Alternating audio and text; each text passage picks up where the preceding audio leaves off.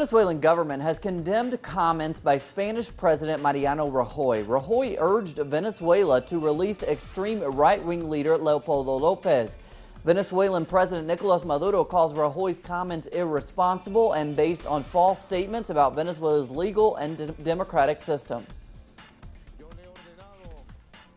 I have ordered the political vice president and foreign minister Rafael Ramirez to revise all of our relations with Spain because of this unfriendly act of interference and support of the extreme right-wing sectors that practice violence in Venezuela by Mr. Rajoy. It's enough.